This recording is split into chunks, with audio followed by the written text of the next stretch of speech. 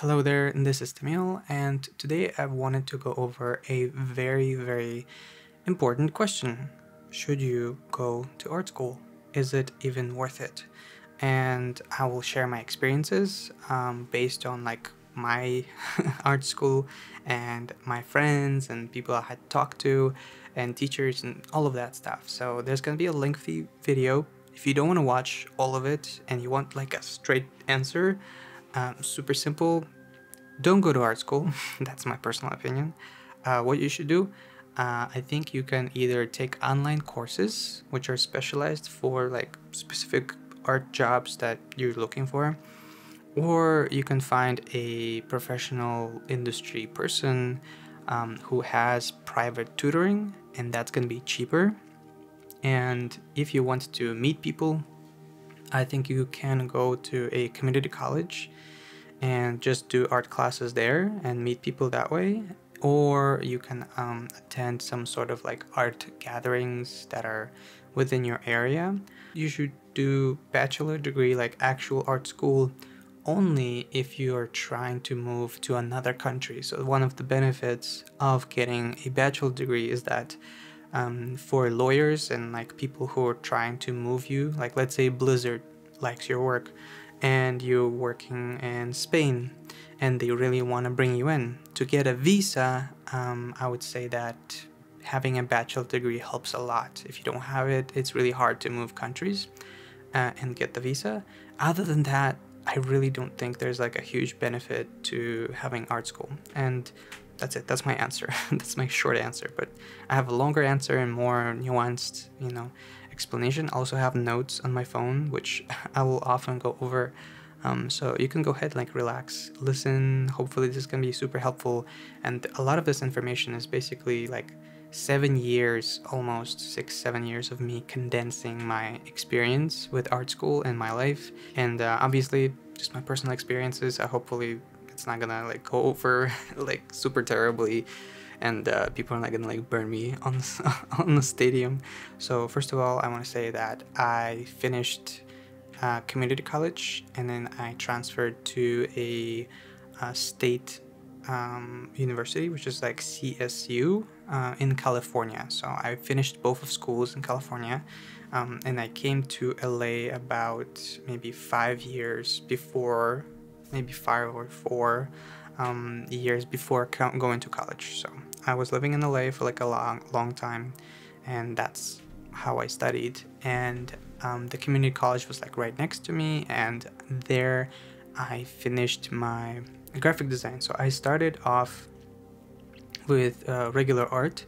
That was my first semester, and I really liked it.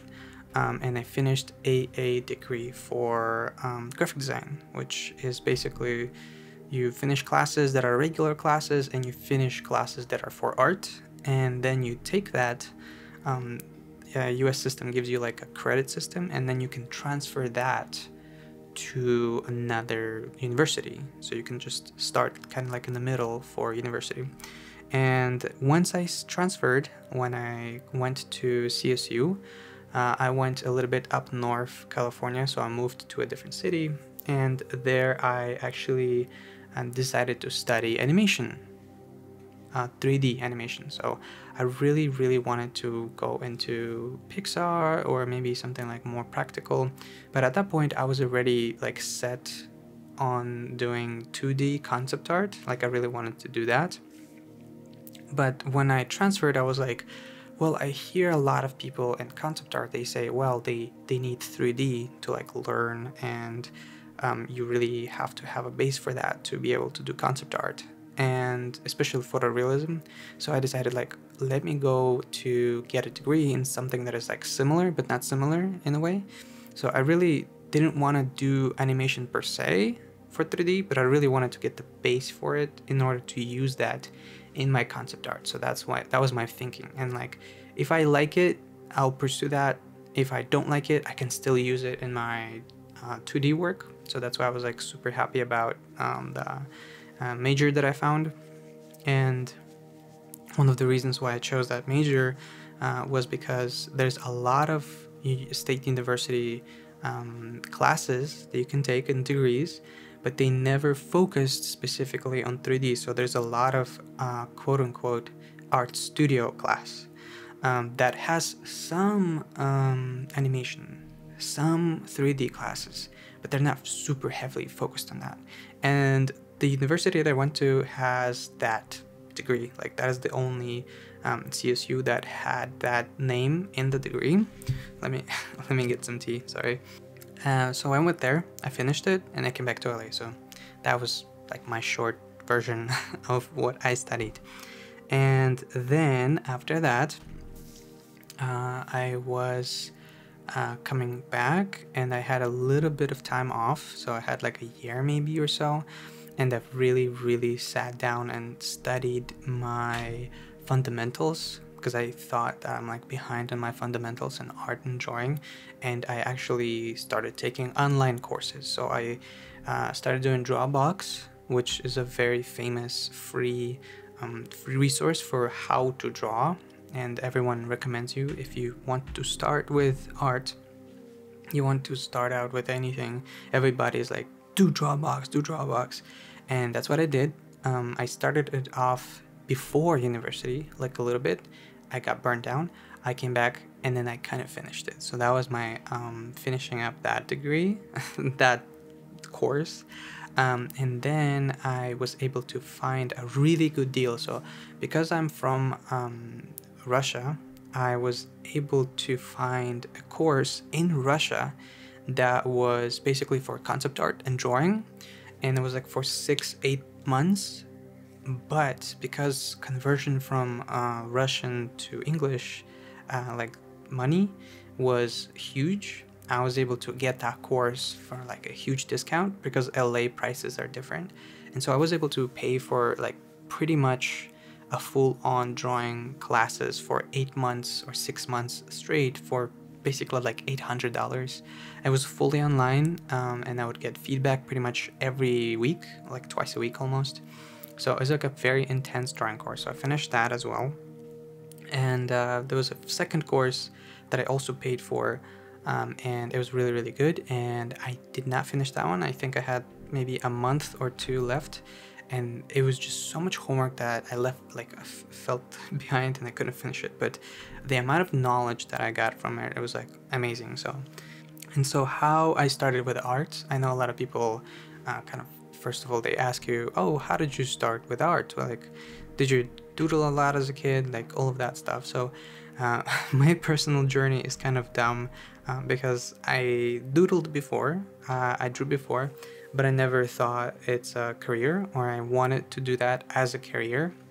And when I was in middle school, pretty much in Russia, there was like every single class that I would take with art.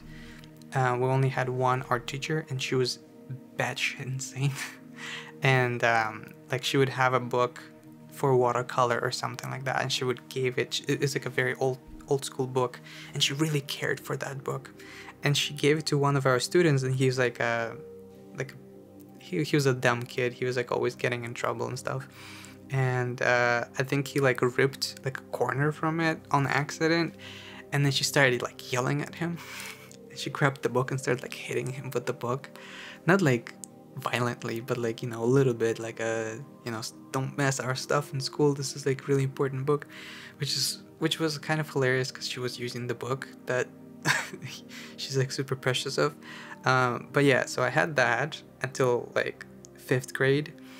And I still remember this one memory when she was shown how to paint a boat with watercolor. And it's crazy how I have this memory after like 20 years almost. But I was painting, and she's like, oh, this is how you do it. And she like showed it to me, and then she left. And then she comes back, and I kept like trying to draw, and then she's like, you ruined everything, like, how did you do this, blah blah blah, like I set it up or everything for you. And it's like, I have no idea what you're talking about. Like, I don't know what you want, what I'm supposed to do. I'm like 6, 7, like, I don't know what you want. So I was like super sad about that. And but I still had like a lot of passion for art. And then my next 4 or 5 years of art, we either didn't have art teachers, or last art teacher was like a 20-year-old kid who just graduated art school, and he was a teacher, and we were like 10th grade, 9th grade, like we're, kids are preparing for exams, they're trying to transfer to university, they have all these other things to do, like important physics and math and SAT and huge exams.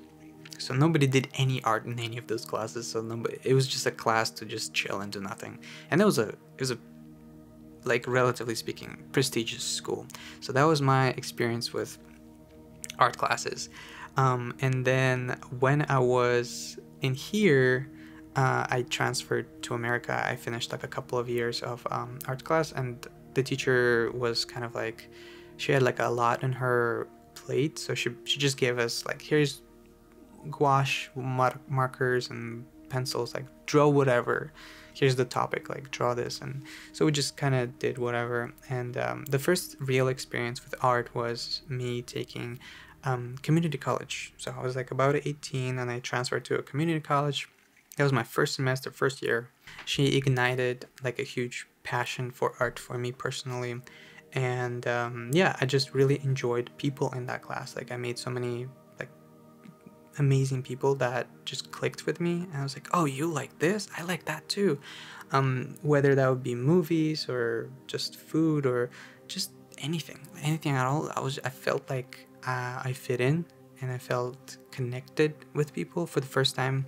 And I decided, like, I want to keep this going. I really want people to be the same, like, around my life at all times, like this is the best. And I pursued art initially when I started, not because I loved art, like I liked art, but one of the reasons was because the people in art are amazing, so I want to be around them. And sadly enough, like not a single class after that ever came close to that 1 year when I made so many like great experiences with people. I still had amazing people around me, but that first class was like what brought me into art, and I never was able to get that experience again. It's funny enough. So the whole class was 2D design, which I didn't know what it was, but basically you just do abstract art for pretty much the whole semester with like gouache and acrylics and markers and stuff. And I was like, oh, that's cool. And there's a lot of other assignments that were really amazing, but I enjoyed it, so it was like a lot of fun.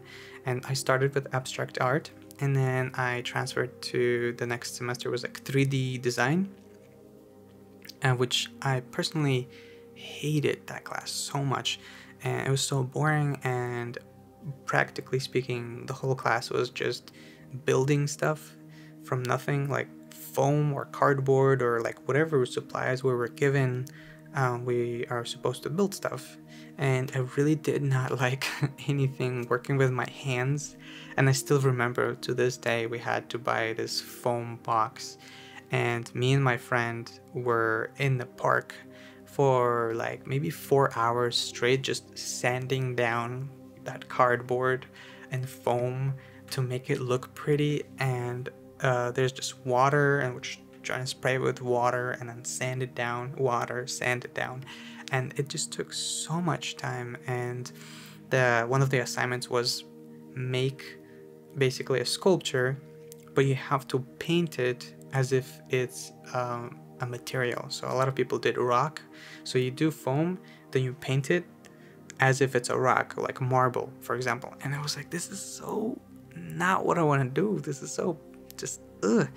And yeah, but simultaneously I was taking graphic design, which was just intro to graphic design, and it was basically a Photoshop class. And that is when I decided, this is me, this is my life, this is perfect. Because you have infinite canvas, you don't have to pay anything for paint, for pencils. Like my first art class was $150 for supplies. That's with the discount of school. Second art class was the 3D graphic 3D design. That was super expensive as well. So it was so expensive, and that is not including the class fees. And But for Photoshop class, you just get Photoshop, you get it for free, and then you just do whatever you want. And you didn't have to pay any extra. You just had to bring a flash drive for like 20 bucks just to bring your projects or like save your projects, and that's it. And I was like, this is my favorite thing in the world. I want to do this forever. So that's one of the reasons why I came to graphic design and Photoshop, because digital art was just magic to me and I really enjoyed it. And even though in that class we didn't really paint a lot of times we did collages, web design, and magazine design and all of that good stuff, and that kind of gave me so much fundamentals for composition. Like till this day, I think most of my kind of quote-unquote power and people praising my composition when like, oh, this is cool composition, I'm like, yeah, thank you so much. A lot of times people tell me that, and I feel like that's because I was doing that class, like that graphic design class of just putting images together. Like even making one of the first projects where make a movie poster for a movie already exists, just make something that, pick any movie you want, make a poster for it, and you're just rearranging pictures, cutting out pictures, changing color pictures. Like it was so much non-painting work, but it taught me so much about composition and web development. Also, like pretty much 90% of websites, where are you supposed to look, what is important, in which order you want the people to look at. And that just gave me like so much power and so much learning, you know. And that brings me to the next point that I just want to really emphasize on, is when you go to art school and any school in general, that is going to be not just the classes that you need, which is, it's crazy. I know it's a wild concept, but if you've never been to a school, here's why. They're going to force you to take a bunch of classes that do not matter at all. Not only they do not matter, but also because people are forced to take pointless classes that they don't like, you're gonna be within the same room with other people who also do not care for that class so much. They just like don't want to be in there. It's like a nurse and she's like in statistics class and she's like, ugh. And there's this whole vibe of people like not giving a fuck about anything you do in class, group projects, like anything. It just kills the entire like point of being in college, because I feel like in college you're there to meet people who are like-minded, to learn from them, make connections. And when you forced to take like statistics 257 and you're with a classmate who's like a photographer, and then another person is like in athletics or something, or in dance classes, and then they want to be actor, and they're sitting there with you and you're just kind of like, what am I doing with my life? And some of them were great, I'm not gonna lie. So there's a addiction study class. I loved it. It was my favorite class in the world. Why? Because the teacher was like so kind, and pretty much 90% of class, that was just us watching documentaries about how the government abused the drugs, or like how to recover, or like what to watch out for. And pretty much every other class would just watch a documentary, talk about it, write an essay, that's it. That there was like no reading, no textbook. It was a lot of discussion and trying to do critical thinking. So those classes are great. And then you're forced to take like other classes that are pointless. And also keep in mind, you're gonna be in a class for art as well. So if you're an artist, you're taking art classes, and you're taking art class for, let's say, drawing or Photoshop, and there's going to be like 20 to 30% of the class who don't care for that class. They're going to interrupt it, they're going to disrupt it, they're going to arrive late. They're basically not going to let you learn a lot of times because they're just don't care. So that's one of the downsides. It sucks. Like there's going to be people who don't care, they come in and they just kill the entire vibe of you trying to pursue stuff. It goes away with time, because the further you go with your program, the more people are going to be like specifically in that program with you. but it's just kind of like a weird vibe. And the biggest gripe that I have with this is that a lot of times you're not only forced to take classes that you don't want or don't need, the classes that are in between that are like, oh, you should definitely take this is important for you.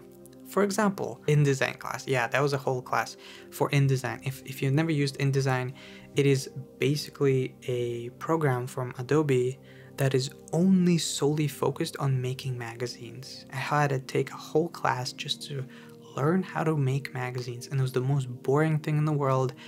And I'm trying to like most people, like I'm trying to like build robots in 3D, and I'm trying to paint stuff for like Pixar and Disney. Well, that's like a super naive dream, but like that's what I want to do. And here I am making magazines, like text and typography and all this other stuff, and it's like, this is not even fun. Some of it was fun, but like unrelated nonsense sometimes can be fun, but you're forced to take those, and I'm like, yeah. And the biggest gripe that I personally have is if you pay out of pocket. Because I was poor, the government tells you, okay, you're poor, here's like a little bit money for tuition, and we're gonna cover for your costs for just classes in general for like about 5 years until you finish your degree. And that's cool. But if you pay out of pocket, which is not as expensive, it's still expensive, but sometimes they pay out of pocket and you're forced to take, I don't know, a walking class. I had a walking class. I had to take a walking class. And it's basically PE class, it's physical stuff. But a lot of times it's just you're obligated to take it and pay for it just to get a degree that is not going to help you to get a job. And that is just like insane to me that I'm obligated. And if people are outside of that state, I had a girl from Ukraine, she had to pay 3 times the tuition. So if, let's say, a class is $300, she had to pay $1,000 for the same class. And I felt like I was not given proper education for free. I was getting it for free, and she had to pay $1,000 for that. So I think that's just not fair to people. And if specifically you are going to, like, let's say, move to another state, really think about like if you have the money for it and if it's even worth it. Personal opinion, I don't think it's worth it, because paying for private tutoring or a class that is specialized, like let's say Brainstorm, it's like a famous school for concept art. If you do that, then that's like way better. I have a problem with art schools. This is one of the things that I always tell people about. A lot of classes, they don't focus on making you a better skillful artist. They focus on like trying everything a little bit and trying to be like a fine art person instead of like, here's an example. A person who's fifth year of, let's say, fine art program, they probably know about like Picasso and like every other famous artist and Van Gogh and their history because they took art history classes. And when they present their work, they know how their thesis is gonna work and what their artwork is about, and they're gonna tell you the whole story about the meaning behind it. But they can't, most of them, not all of them, but they can't shade a sphere properly with one light in the room. They can't create a 3-point perspective. For like, you tell them like, do the most simple thing in the world, just like draw 10 boxes in perspective. They will not be able to do that, because a lot of times they just focus on the idea that you're trying to present with art. And here's 2 examples, that 3 examples. I'll give you great 3 examples of what kind of I'm talking about. So first of all, my friend was in oil painting class. That was in college.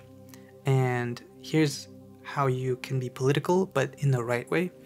And it was like to make, the assignment was to make a very controversial, like, moving piece or whatever. And because oil is very like long drying, they had like a whole month or 2 months to do it. And so she basically had a flag, American flag, and it was burning halfway. And then there was like a red, and of course it's like a Germany Nazi thingy over there. So it's like half America, half Nazi, because it's burning, blah blah blah. Like society is corrupted, like, you know. And that was when the last election was going on. And no matter what your political beliefs are, I don't mind anything. But for me personally, that looked like so typical. Like I've seen it probably a billion times before. People saying how, oh, this president is bad, or this president is bad, and our America is going downhill, or like whatever stuff you hear on the news, or people who barely know anything about what's going on in history and all that good stuff.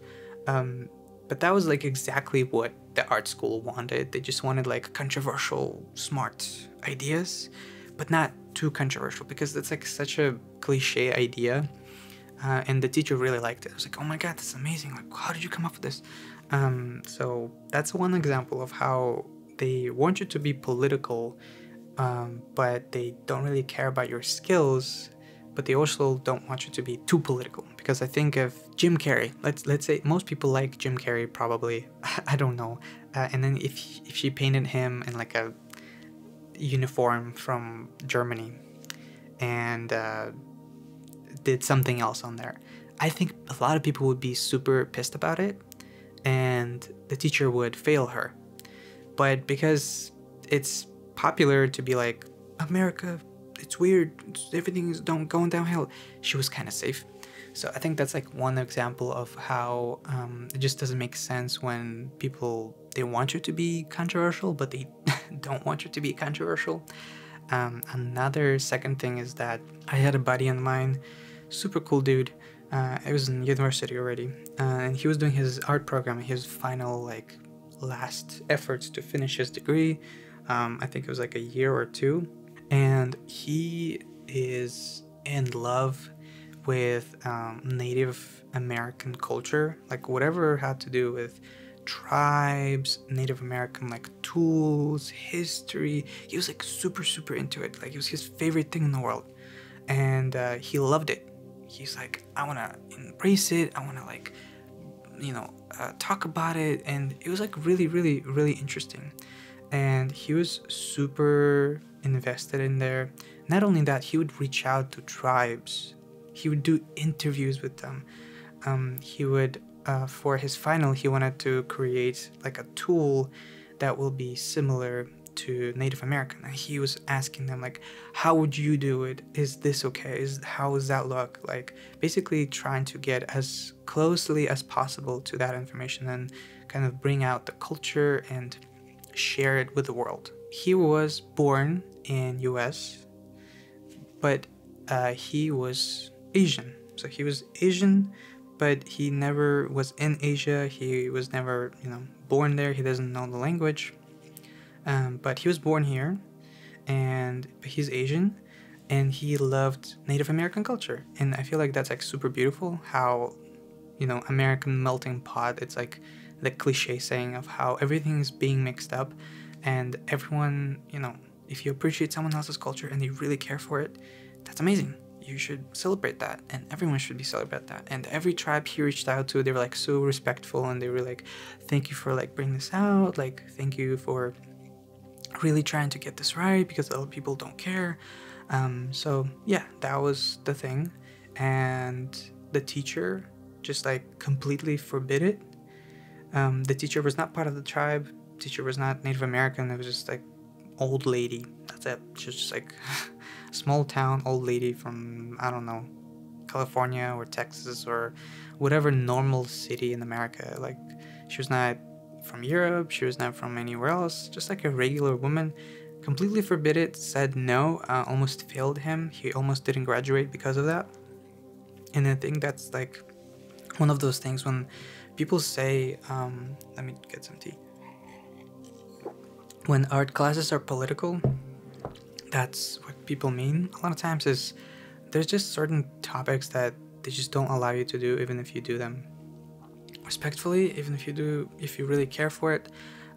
They have like a specific trajectory as to where it's okay to be political, and there's parts that are like not okay to be political. So that was like really sad to him, and he just gave up on that. He did a completely different project. I don't remember what it was. It wasn't cool. I felt like he didn't have passion for it. He just finished it just to finish it. Got an A actually for that for that class. He got an A because he did what the teacher wanted, and he graduated. And that was it. So that was that's a good example of why I don't recommend going to art school for like guidance as to what is good art and learning, because that's what feedback that they give you is just something. If they don't like something, they give you just don't do it ever. And third example that I like is I was often coming to this other class that my buddy was working at, is for Photoshop, but I wasn't part of that building. I was in a different building, and I would often come and just kind of chillax there and work on my projects for 3D, and she would be working on hers. And one of the teachers was basically saying, hey, like they needed to make a composition of like some sorts, and she basically, what she did was just Jesus sitting in a chair, and instead of wine it was like soda, and like basically it was like and he was in front of a TV, and that's like a huge commentary on like American society, how what modern Jesus do. And I kid you not, when he was asking every single step of the way, not like in a bad way, but in a, so this chair is red and it looks like a chair from the 90s. Why do you think that you put it there? Why do you think you put that can of soda over there? Like, what does that mean? And then she had to give like a proper explanation for like 10 minutes, explaining why that certain thing is in the picture. And the picture looked like a person picked up Photoshop for the first time, like first year Photoshop. So like the teacher did not care for the skill and learning Photoshop at all. All they cared about was what's the real message and what's the behind the message and what's the behind the message.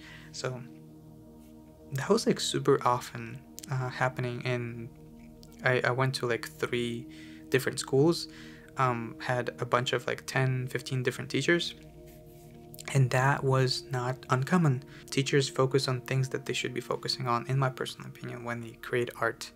I think you can do both. You can do a little bit skill, like you can tell them like, hey, your light doesn't look right, can you fix that? And you can also be like, so what's the meaning behind this piece and why is it important to you? And you can give your like own interpretation, and that's like totally fine. Like, I'm not saying all art should be pointless and meaningless and it shouldn't be controversial. Like, that's totally fine. But it's just crazy to me how a lot of teachers, they just focus on just one aspect of it. And specifically, most teachers are like in their 40s, 50s, and they don't use Photoshop or anything, any of the modern tools. And so that's just my opinion and the way I see it. So that's one of the reasons don't go to art school. And to briefly mention how my major was like, so obviously I talk bad stuff about, art major. What about my major? Like, because I went to 3D development, I went to game development, I went to animation. Like, what's it like? So I think it could be divided into kind of 3 categories of people that go in there. So if you ever want to go to game dev or anything similar to that, here's what I have learned and here's what I see. Divides into 3 categories. So first, very, very few girls that go there, and a little bit guys. The dreamers, so to speak. Those people are like, if I work hard enough, I will go to Disney and I'll work at Pixar. And they have this dream since they were like 5 years old, and they don't know anything about the industry. They haven't ask anyone what's the actual job is like, but they just kind of do super silly, goofy stuff, and they really, obviously nothing wrong with those people. I'm just like describing like a stereotype. They're just like super into it, and they can't take critiques well. They're super like, imagine a person who I actually had a person like that. So one of my roommates, I kid you not, she would come out only to eat ramen and food, and goes back to her room for the rest of the week and just like watch animation, anime, and do homework, and that's it. That's all she did. Like antisocial kind of deal, and that's all she did. And then when she was in class, she was like super trying to make friends. It felt like a middle schooler kind of deal. Not a lot of social skills, super kind of happy-dubby person who doesn't realize what like actual world is like. And you could tell by just simply talking about anything serious, any serious issues, like let's say voting or rent control or US history or anything like that. They just didn't know anything, and they just kind of like, I like cartoons and I really want to do animation. So that's like the first stereotype. The second stereotype that I had are people who are people who play video games, who are like super into video games, and they thought, and they didn't have anything else in their life, and they decided, well, I like playing video games, so I will become a video game maker. And when I tell you that on the first week of school, one of our chairman person said, please wear deodorant. I do not kid you right now. They told us, please wear deodorant and take a shower every other day. I beg you. So that's, if you've been to anime convention, that is the stereotypical person who is there, like in my class. And now there's like 20 of them in the same room. And best part, in my major, we didn't have any windows, so it was just a box of 30 computers that are heating up and 20 dudes who barely shower, making quote-unquote video games.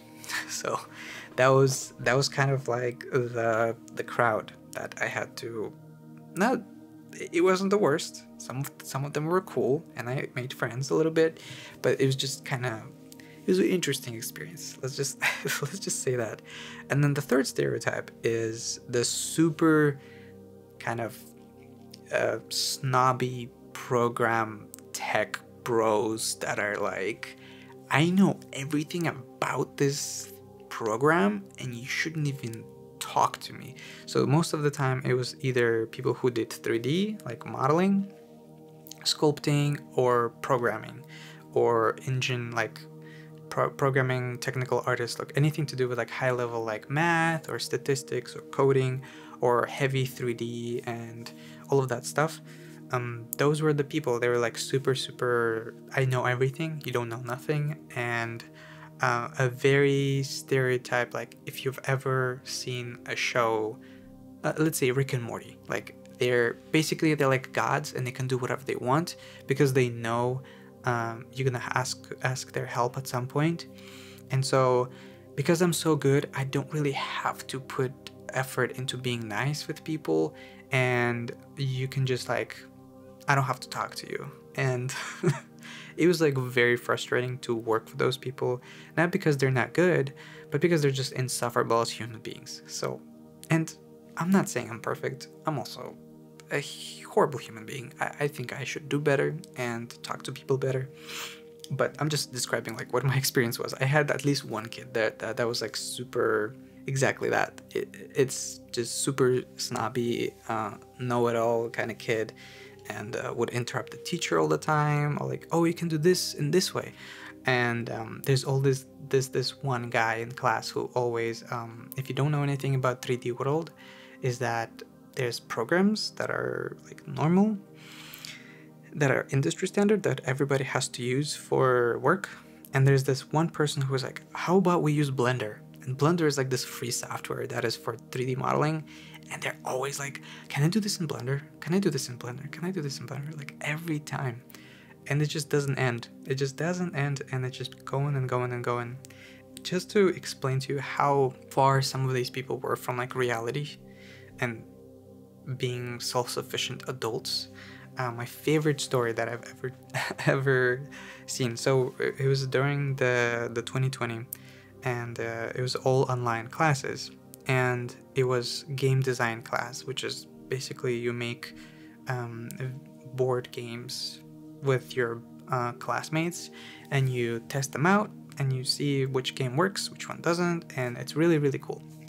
One of the classes that I had to take that I didn't want to take, there was supposed to be an assignment given to us on Saturday or Sunday, and because the software or like whatever the website that we use to give out homework, it just didn't work, or they hid it. Like to find homework sometimes it's hard because it's hidden. So nobody did that assignment at all, and the teacher went off about it, like, oh my god, you guys, like, I'm giving you this so much, like so little homework, you just guys not doing this, blah blah blah. He was like super pissed, understandable. And so he told everybody, he's like, okay, I give you 1 hour, just like write anything you can, write this and that, and then just turn it in whatever you have, and then we can move on, because I have to credit you guys for something.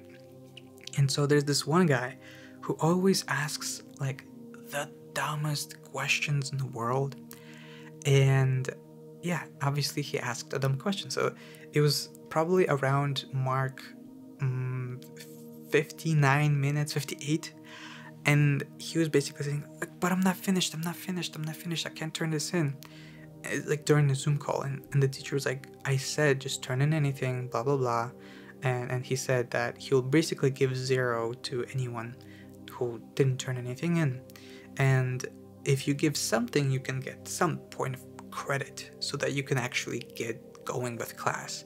And he didn't turn anything because he's like, I'm not finished with this, I still have like this much, I only have like 5 paragraphs. He didn't turn in anything. And then the time passed, and it's like silence, and he goes, but I didn't turn in anything, am I gonna get a 0? Yeah, because I told everybody to turn something in, just turn anything, and that doesn't matter like what you turned in, I needed something. And so he didn't turn anything. He starts like arguing with the teacher in front of everybody for like 10 minutes. They're just like going back and forth. It's like, but I didn't know, and the assignment didn't show up on the website. And he was like, yeah, I know, we talked about this, I needed like turn something in. And then they were like, basically, I don't know what the kid wanted even, because it was the easiest thing in the world, just turn something in and you're gonna get some point of credit, but he just refused to do it. And then he started arguing with the teacher. For 10 minutes, everybody's just like waiting for the class to start because of this kid. You'll encounter those people, which is okay. It's part of life, and it's good to learn about other people's work styles that they have, let's just say that, and how they work and how they organize themselves.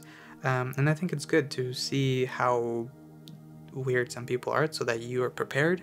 But that is another thing, like sometimes you have to be within a group project with those people.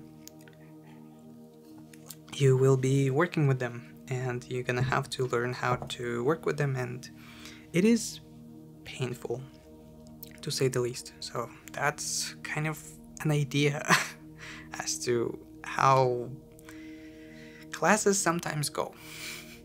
And let's talk about classes in general. And a lot of people think or believe that when you go to art school, you get this sort of special environment of some sort, or special skills or knowledge that they're given, that will be separating you from when you do your own research and study and all of that. And I'll give you examples of real world, like different classes from different teachers from different schools, of how it usually goes. Pretty much 99% of half the time. And I kid you not, this is how it went pretty much always, with some caveats, but this is how it went. Let's say it's a class for concept art, whatever, anything, character, concept art. The teacher comes in and he shows you a bunch of slideshows of like, this is good, this is good, this is good, this is cool. Now I'm gonna give you a topic, and the topic is, let's say, futuristic industrial revolution. And now in a week you're gonna have to turn it in, and you can come to me if you need any feedback. And there we go. Usually start with silhouette and then play with shapes, find references, and go do your stuff. That's it. That is the entire quote-unquote learning experience. And I understand why they do that, because a lot of times the best learning curve is you just do the thing, you fail, you learn why you failed, and you do it again. Simple enough, that makes sense.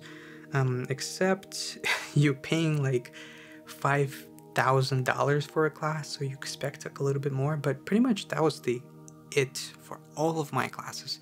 Graphic design, here's an idea: make a poster for a movie and turn it in. Next project, hey, this project is going to be make your own website, but imagine that website is for a gallery or for a product, let's say McDonald's. Make that McDonald's website. That is it. That is, I'm telling you, that is it. I'm not joking right now. Anyone who goes to art school right now can tell me, please prove me wrong, because every single class, they just give you an assignment, do X. Sometimes they show how to do X, like on their own. Like the teacher's gonna be like, here's how you do X, now you do it. And then you turn it in, and they give you like a little bit feedback and tell you like, you could have done this better. And then they give you like a B or an A. That's it. If you put a little bit of effort, they give you A. That is entirely all of the classes. And I don't think you learn anything that way as much as if you're doing private tutoring one-on-one, because the one-on-one tutoring, you can actually like learn from the professor. But if it's a class of like 40 people, you just kind of do the project on your own basically. And some teachers are different. Some teachers give you like a little bit more feedback. For example, a really cool part of my graphic design program was that, shout out to Professor Kamimura, was a really great teacher of mine. He did project, but at the end, in a week or two, we would compile all of our work of like 30 people, and we would show it to everyone and say, here is the work. What can be improved? What is the critique? Or what do we really like about this project? And I've never learned more in my personal experience in my life than from those gatherings. That was the best part when I was learning. I saw the same exact topic, same exact idea, and I saw what worked and what didn't. I saw other people's mistakes and I saw my mistakes more. And that just gave me so much more knowledge as to why it works and why it doesn't. And that's the only almost, but that is pretty much the only teacher that really emphasized on that and really tried to get as much feedback as possible. And a lot of times people just raise their hand to say whatever BS, it sounds like complete crap, and they're like, oh, I like the color red, but you could have used green because green is a better color. A lot of people say that, which is super it bums me out. But there's gonna be 20 dumb comments, and there's one good one that is gonna help you to become a better person, a better artist. And waiting for that comment, I think it really helps. I think it's really cool that it was given a chance to us. Another thing is that when I went to my university for my 3D modeling, because it's not art-based kind of major, even though you have to do 3D art and animation, I think it's really beneficial to see other people's work. not a single teacher pretty much showed us how other people are doing their stuff. And it was kind of bugging me because my whole graphic design career, I was like, oh, like how others are doing it, like let me learn.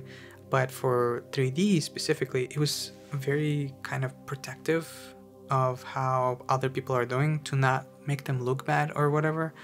And I'm not sure why they did that specifically, but basically for 3 years of my studying, quote unquote, I did not know if I'm doing a good job. I did not know if I'm failing class. I don't know. I'm getting A's and B's and C's and I guess, but I didn't know what's badass. I didn't know what's cool because nobody showed what other people are doing. I could come up to people and say like, hey, what you looking at? Like, what you working on? And they would show me their stuff, but most of the time it's the people you know, like your friends. But in class, there was not a single like group critique, and I think that is the most important part of growing as an artist, and that's what I recommend doing if you can get it. Group critiques are highly important and beneficial. If you think that if you're going to a private school for art, you're gonna get a better class experience, I will tell you probably not. My teacher, who worked as a teacher at the same time, he was working at community college, which is in US considered kind of like a low tier education system. It's cheap, there's not a lot of people, the campuses are smaller, you know, all that stuff. And then he was working at Art Institute, which used to be like a really highly regarded private art school that is specifically for art. And he was teaching the same exact class, the same exact way in both of those institutions. There was no difference. It was exactly the same. And he told me the only difference is the people who are in the Art Institute, they're just more competitive and they want to learn more because they are there specifically to do art. In community colleges, a lot of people are there, they just don't know what their major is at, they just like kind of flip-flopping through life, they're figuring themselves out. But in Art Institute, it was literally like they're there to learn, they're there to do the work, they're there to learn specific skills for their major, their career, and that was it. That was the only difference that was there between those two classes. So if you're thinking going to like a private art school, and maybe you're gonna get more art homework compared to like a regular school, but that's it. In my personal opinion, I don't think you're gonna get like a better education because most teachers, they're gonna make pretty much the same-ish money if they go to private or not private art schools or community colleges. The salary is not like a huge gap, so you're not gonna get like better quote-unquote professors. I've met amazing professors in my community college. They were like really amazing, they're really great, and I learned so much. And I've known people who went to private schools and they had like the same experience. Some teachers are like really bad and some teachers are really good, and sometimes it's up to you if you want to like take it in.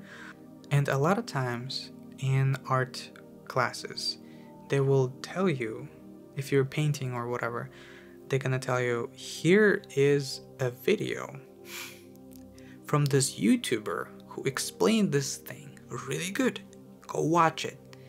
Half of my digital painting classes were just them linking a video from like Cynics, from Marco Bushi, from like different famous YouTubers. Go watch their video.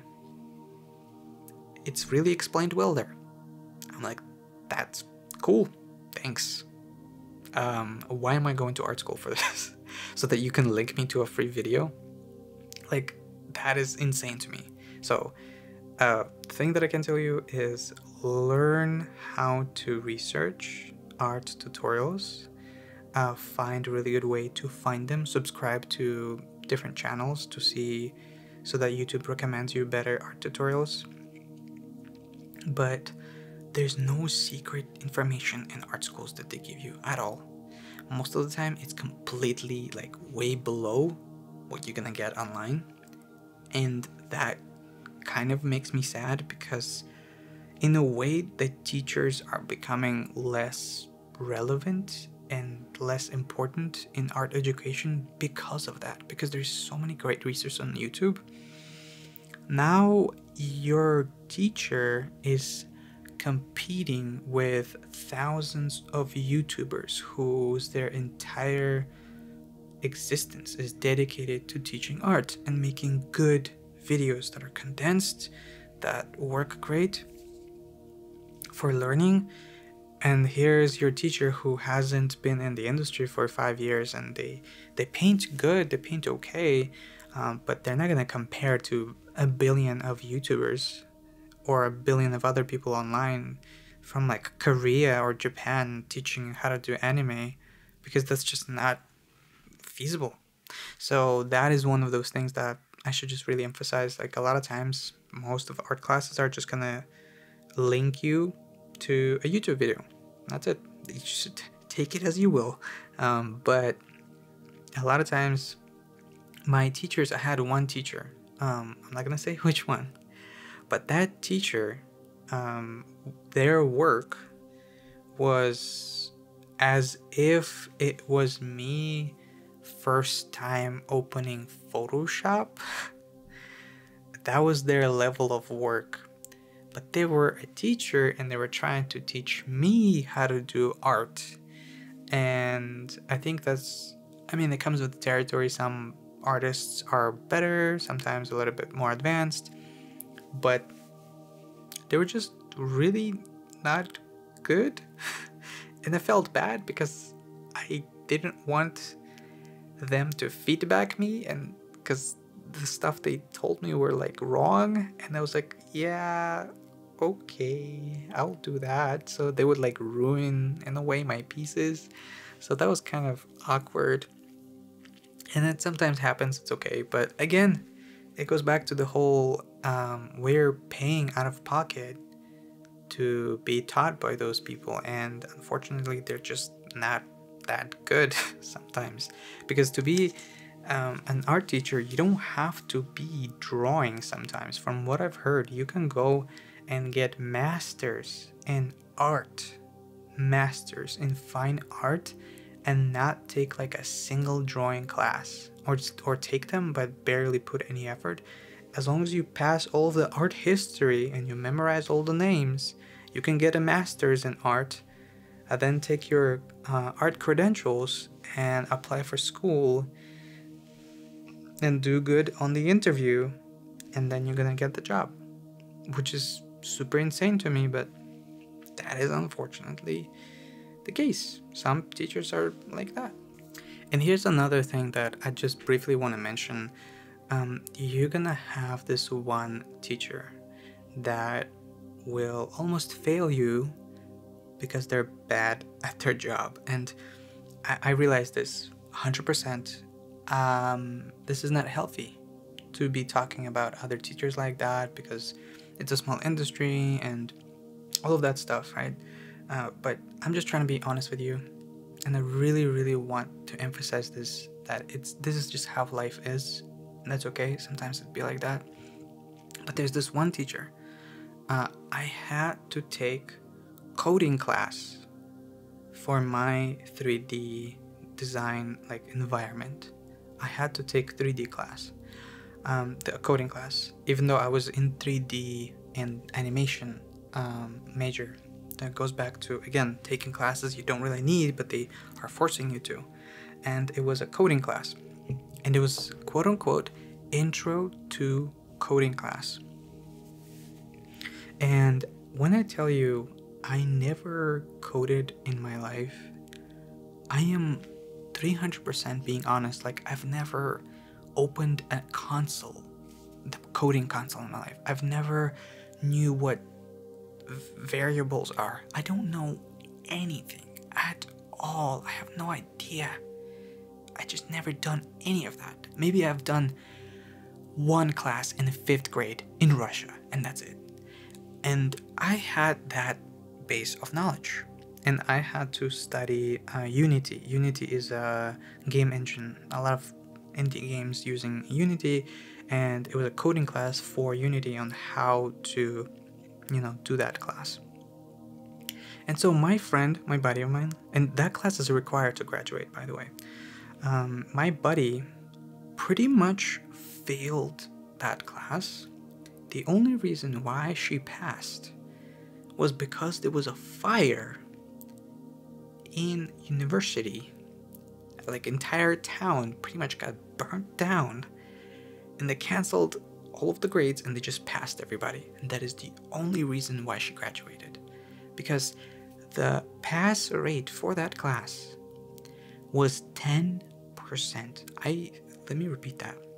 Out of 30 people, for a class that is required of you to pass, to graduate, 10% people pass that class. And reason being was the person who was teaching that class was Clark. That's his real name. You can look it up. I don't care anymore. I'm just being real. That person, when I tell you that he just came in, opened presentation on Google Points, read what it says on the Google Points, told everyone to just write notes, and said, now you can code, closed the laptop, and sat there for the next 3 hours. That is basically what was going on. And even people who have 4 years, I got super lucky when I was taking that class. I was taking with someone else. I was still failing, but my partner, I just got lucky. He coded for 4 years prior, and he was still having troubles, and we barely passed. The level of understanding code that was required for that class is, I would say, 2-3 years, maybe 2-3 years, maybe 4, but it was entry level class, and you can't really expect people who do art to be knowing any of that stuff. And I, again, emphasizing this one more time, you had to take that class, and if you don't take that class and you don't pass it, you don't graduate. And I think that there's going to be at least one class in 5 years of your art school that you will have to take, that you're going to barely pass, with a high chance of retaking it. And just be aware of it, be vigilant, talk to your teacher if they're not a complete piece of garbage. Because someone is going to tell me in the comments, someone's going to tell me, hey, well, why don't you just visit the teacher after hours to just like kind of ask and explain and stuff, and just talk to them like a human being. There was 20 people outside waiting in line to talk to him, and anytime you get a chance to talk to that person, he basically just like figure it out. Like, what do you mean? I just showed you everything on the PowerPoint. He was basically expecting people to know code, and you can just, which is, I get that. Sometimes you can explain to a person how to code, and then you're gonna be like, I just don't get it. Like, they're not putting like enough effort to try to understand the problem, or they're not trying to like solve it in different ways, or you're basically not using all the material you've been given. And coding is complicated. Sometimes it takes a while to register a problem, and you maybe can use a different mathematical method to solve that problem. But when I tell you, like, you don't have any tools to solve it because you don't know how to write code, to even start code, or how do you start a code? Like, a person who, like, ask your mom, do you know how to start code and end code? How do you run a code? Like, let's say you have a chunk of code that works, it's perfect, it's amazing. It's not yours, they just gave it to you. Can you even run it? I can't, because I've never done it in my life. because nobody taught me how to do it in my life. And I was expected to not only know that, but also write it. And so that's just one of the fun experiences that I've had when I was in my university years. And again, it goes back to sometimes they just kind of tell you, just like, go do stuff. And one of my assignments, for example, from my modeling class was just pick a gaming controller, any gaming controller that you can, that is like a little bit complex, and just model it. And it's like, okay. And before that, I only made cubes. Like, I can make a cube in the program, and that's it. And then they're like, yeah, just go make a gaming controller. And all of the people's controllers looked square, like everyone was doing like a PlayStation controller. Nobody knows how to align it properly. Nobody knows how to put the buttons properly. Nobody knows how to make a hole inside like the controller to put the button in. Nobody knows how to curve the sides. None of that was explained. And they're just kind of like, do your best, learn, maybe YouTube. And that's it. Most of the time, that is it. And I really hope that you don't have to experience this. But that is just one of the fun things about university, is that sometimes they don't teach you as much. Sometimes they teach you too much. But just something to watch out for. My biggest gripe that I have is that no matter how far you are in the program and how good you are, most of the time they just tell you to do realism. For 3D especially, like in my major, they were telling you to do 3D. And for example, for texturing class, there was a 4-hour, I don't want to lie, but it was at least 4 hours or 3 hours of tutorial on how to texture a lamp in program. And you just had to sit there, watch the video that is on YouTube, it's free, and then you just copy button for button of what they're doing. And after 2 hours, I'm just like, it looks the same. It looks exactly the same. What am I doing? And so I did that for 4 hours and I turned it in and I got a B- because there was like some stuff missing. I'm like, what do you mean stuff missing? I was doing exactly what the video was telling me.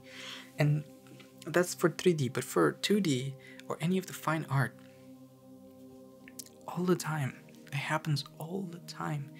They tell you, oh, this is not realistic. This is not how it looks in the picture. This is not this and that. A lot of times, all of the teachers, they encourage you to just do realism, which I totally get is A, easier to grade, B, fundamentals are usually connected to realism.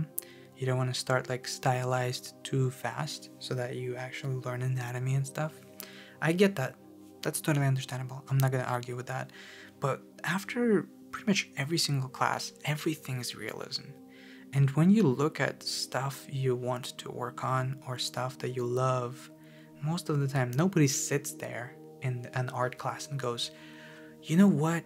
My favorite thing in the world was the Call of Duty style of like how their like wrinkles of the clothes looked exactly like in the World War II or whatever. Like none of the realism stuff really impresses most people that are artistic. Average person is impressed by realism. Like average person is gonna look at a painting and goes like, wow, so many details, it looks just like in the photo. But for artists, I think we all get off to this amazing stuff that is stylized. Like people love Spider-Verse. There's the biggest boom of style of like a comic book art style, and one of the reasons why that movie is so iconic is because it's stylized. It's not realistic.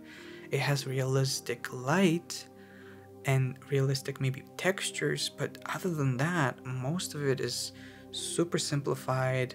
Some of the background stuff is like hand painted. Everything is very specific, and they don't really let you develop that in school. Like I have seen so many talented artists in classes that just don't make stuff because most of the time the teachers don't allow you to make stuff.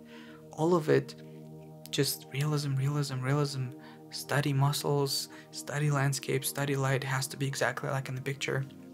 And it's great for fundamentals, but once you pass that stage, let's say it's your third, fourth year, you can't get a job just doing realism drawings, because for realism, most of the time you're going to use 3D, and for stylistic stuff, then you can paint a little bit, right? You can viz dev, visual development, all that stuff. But for that, you have to experiment so much, but they just don't let you. And I think that's just a huge missed opportunities in art school, is that most of the grading just goes into realism, and most of the 3D stuff goes into realism. And one of the biggest artists, I think, in my opinion, the person who never even worked in the industry, from what I've heard, Sinix, Sinix, one of the biggest YouTubers, he has such a great sense of shapes and design and experimenting with the visual language that it is so impressive to not see him work in any of the studios, because he always experiments. He always makes something different and weird faces, long faces, short faces, like big muscles, short hands. Like he does everything to push himself. And when you do any of the 3D work, I never got a single time any feedback. I don't know how it is for other people, it's just from my experience. Not a single time I've ever gotten a feedback on how my shapes look, on how my colors look, on how any of my stuff visually looks. And they just cared about pressing the right buttons and if my topology looked right. And that's it. They didn't care about anything else. And that is, I think, the biggest problem with at least the major that I went to. And just in general, a lot of times the teachers and people in the major, they're not gonna correct you if your stuff looks boring, because a lot of times you can make realistic things. You can make a super great rendered face or a car or whatever, but okay, you've done that, now what? It just looks like the photo. It just doesn't, it's not interesting to anybody to look at. And I think that's one of the biggest like pet peeves that I have is, and I fall into that too, like a lot of times I just draw whatever that doesn't really, it's not interesting to look at, and I just draw it just to practice, but I feel like it's not really helping you progressing as a art person, because what's the point of drawing good if you can't really convey anything? Like, you know, those if you've ever picked up a camera and you try to do photography class, a lot of times they tell you like, oh, just take pictures, and they start taking pictures of like a cup on the table. They take a picture of a pen on the table, and food, just whatever boring mundane stuff that you see, and they're not trying to experiment with colors, they're not trying to experiment with composition, they're just, well, here's a flower, takes a picture of a flower. And I think that's like equivalent of art programs and fine art, is that it's just, wow, it just looks correct. Now what? And I don't know where it's supposed to go, especially if you're trying to find your inner voice and inner artistic ability. It's just not gonna go anywhere, in my opinion. One of the other things that I really think is important is health. I don't think it's the fault of the art school or anyone in particular, but I have seen a lot of people in pain. I still have my injury from my shoulder. I was really grinding and I really pushing myself to do more art, and I neglected my health for a little bit, and I still pay the price. So my back is killing me in the morning pretty much every day. And I used to draw on a Cintiq, and so this muscle in the shoulders is still tense even when I try to relax, especially if I draw for like a longer than 1 hour. It's still in pain, and I wish there was a class where you would go into things that you should do as an artist to keep your health kind of in check. And I've seen this from many other artists that have been drawing for 10 years, 15 years. They're like, I have injuries that are permanent and there's no way to fix them. And one of the reasons why they're there is because you go to art school for, 5-6 years, maybe 4, and you sit and you work and you sit and you work and you sit and you work, and you don't have time to eat properly, you don't have time to cook properly or work out, nothing. You're just doing boring stuff, and you work and grind and work and grind, and then you have major back and spine issues. So this had nothing to do with art school in general, but when people tell you, yeah, you should be working out and you should be active, they actually they actually mean like you have to be active and working out, like for real, like at least once or twice a week, like intense workouts where you are like doing a little bit every day is better. But if you don't have time for that, like at least 1 hour of workout every like 2-3 days, you have to do it to keep yourself like occupied, keep the blood going. And that's just the amount of homework they give you, the amount of sitting that you have to do. I think is just insane. So that's another thing that I think kind of destroys art students from art schools, is they give you a lot of homework and you have to sit in class to do work. I'm thankful for my graphic design class that allowed you to just kind of roam around from time to time and just look at people's work. That kind of keeps you like a little bit active and walking. And yeah, so that's just my advice. You can go to art school, but if you go, make sure that you work out and properly eat. That is very important. How I got a few jobs and why art school is important, because I keep bashing on art school and saying how bad it is, but what if it's actually good? Well, here's one of the things is doing art schools is great if you need connections, and I think a lot of times you do need connections. So if you are in art school or you're trying to just be ahead of in life, that is one of the things that is super important. You have to make friends, you have to make connections. And I think biggest opportunity is to do that in art school. And a lot of people who I've met who were in the art major, they were very antisocial and they try to keep it to themselves. They're kind of like in a bubble, which is normal. But when you do that, you're not gonna go far. So my first job, like a real graphic design job, was I met a friend in college in 2016. We both went to university like 3-4 years later, and in there, her teacher, who's not even in my major, her teacher knows a person in like HR person in a company for t-shirts.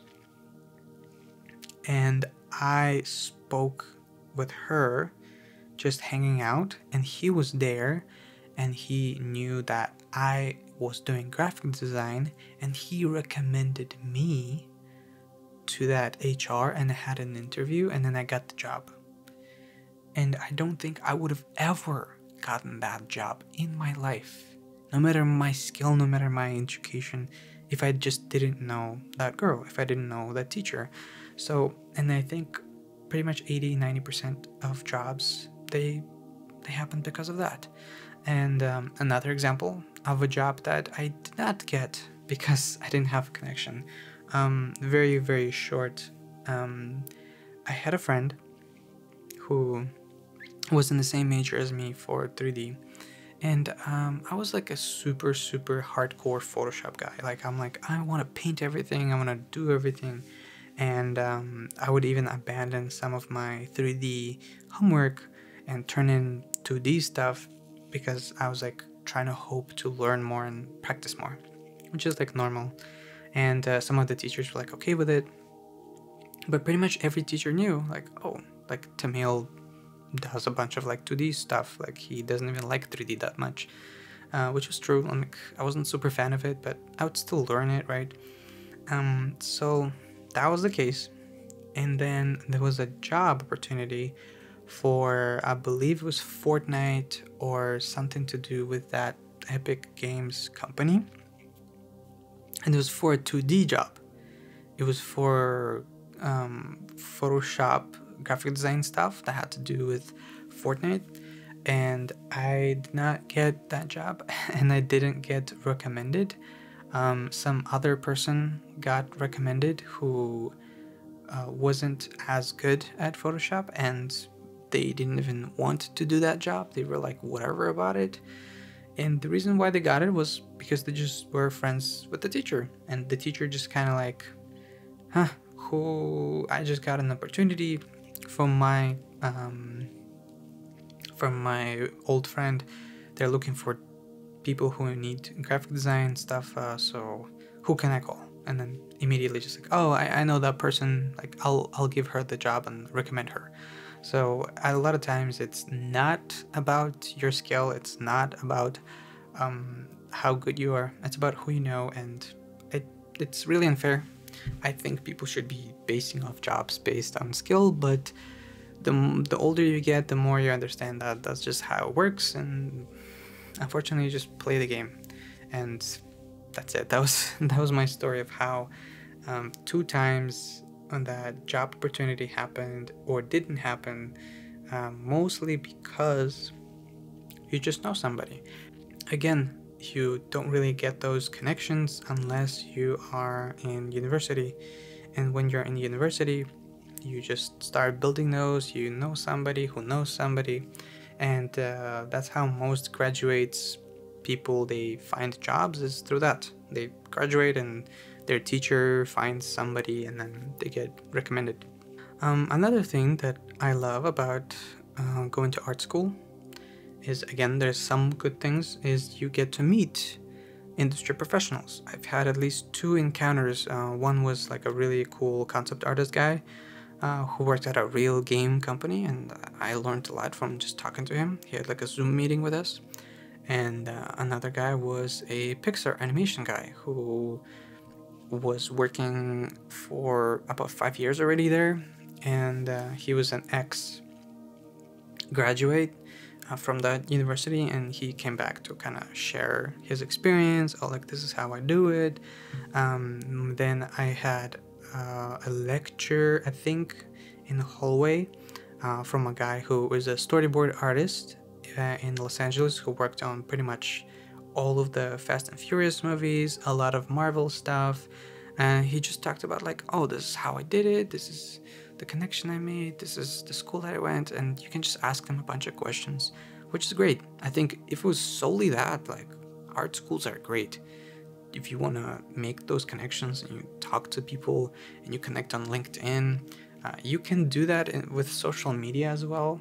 Connect with people, talk to them, but it just doesn't feel the same and it doesn't hit the same. And if there's a person you've met in life, you just have more trust and you're kind of like, oh yeah, I've met that guy, like he probably is good, like let me recommend him. Scholarships and payments, a lot of people talk about like, how much money can you get for scholarships? Personally, I've never gotten a single scholarship at all. So my biggest gripe with scholarships is that it is possible to get them, but they're not guaranteed. So there's like 1,000 scholarships you can apply for, but they pretty much just pick and choose who deserves it, which is not stable in my opinion. And I really would not go to art school hoping to get a bunch of scholarships that will cover everything. I've even applied for a few scholarships that were like in my zone, in my expertise. There was a scholarship for a t-shirt company, and I have worked, by that time I was already working at a t-shirt company. I worked on Marvel shirts, DC shirts, Disney shirts, Star Wars. Like, I've worked in an actual company.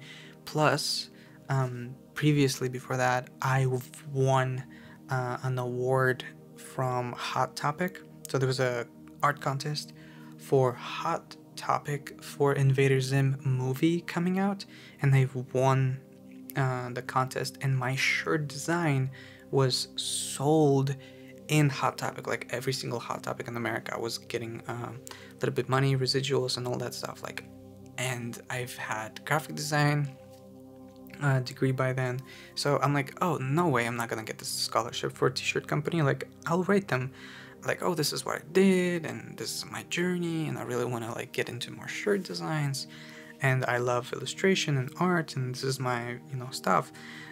So it was just talking about that stuff, and that scholarship went for 2 years. So once a year they would award somebody, and I applied for both years, and I didn't get either. I didn't get either of those. I'm like, who else has more, like, because I was just by the time I was in university, I had so much t-shirt quote unquote experience and cool story, I think, in my opinion, that I'm like, I don't think anybody else has that amazing experience like I did that isn't in university right now. Like, there's no way someone else won this award for Hot Topic. There's no one else probably who worked on Star Wars shirts who is in university right now, because I think I was like a little bit ahead. But no, just I didn't get it twice in a row, and maybe I wrote it wrong, maybe I wasn't just good enough, but for whatever reason it didn't happen, and I thought that I completely was in it, but I wasn't, and that's okay too. But that's just like my experience with scholarships. Never got any. The only thing I was getting was FAFSA, and that's basically if you're poor, then government, you will cover for your tuition and give you a little bit more money, like on top of that, of whatever is left over from those classes. You have to be full-time for that, so 12 units. Each class is usually 3 to 4 units. So I had to be 12 units at all times, or else I'd lose my scholarship. And that money they give you on top, it's not enough to be on your own. It's not going to be enough to just living without a job. So that was that was a little bit tough. And another thing is that a lot of times classes are weirdly credited.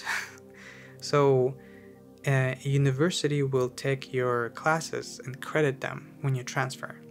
And this is what happened to me. So I had 4 years of experience in Photoshop and Adobe and Illustrator, like Premiere Pro, After Effects. Like I finished a degree in that. Like I was trying to be a web developer, like graphic design, Illustrator, whatever that is. I've had plenty of experience. I've had like done commissions for companies, like I've done logos, like I've done all this stuff. And I was transferring to university, and they would credit me for each class to be like, oh, if you took math, you don't have to take math here anymore. If you took English, you don't have to take English here anymore. And so specifically for my major, for some bizarre reason, they just didn't credit any of my Photoshop stuff. And so they placed me in a beginner Photoshop class. And when I tell you beginner, I mean like I was like first class. They're like, okay, here's how you make a new layer. Click. So if you want to pick a color, you have to go here. Like it was as if I opened Photoshop for the first time. But I tried to speak to the school, and I was like, hey, I'm kind of a little bit ahead of that. Can I just transfer to the like second Photoshop class or third? Like whatever you want me, like can you just credit 4 years of my experience at least as one class? And they were like, yeah, sure, we'll look into it, blah, blah, blah.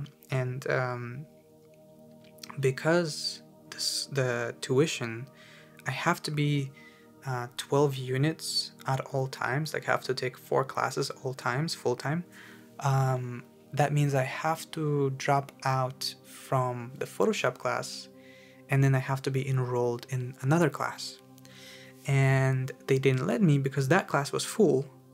So then I was stuck with extra a class for Photoshop, and I was just sitting there and doing nothing all day because I finished the assignments in like first 5 minutes of class, and then it was a waste of time for 4 months, which is okay. I found myself like how to do other stuff, and I was watching tutorials, so I had more free time and I was able to focus on other classes. But just in general, like sometimes university, it's not in their best interest to actually push you forward. It's in their best interest to keep you there kind of like as long as possible and just give you random classes to just keep going. And that is just one of those things that I think art schools should get better at. Like if I spend 5 years of my life trying to do furry art, I would have been making $7,000 right now, like a month, easy. But instead of that, they told me, oh, you should take oil classes. Oh, you should study statistics. Oh, you should do US history of like 18th century, which is great for general learning, but it basically ended up not giving me any actual skills that would help me to be within the job environment. And that's why I'm telling you, when you should take specialized classes. I mean specialized classes. Like if you really want to be a concept artist, pick a thing. Like you love, I don't know, character art. Take every single character design class possible from Brainstorm or like other classes, or find a mentor who's like the best guy who does armor, and just study him and talk to him and feedback from him and like whatever you do, and then you're gonna get a job at a company doing armor stuff.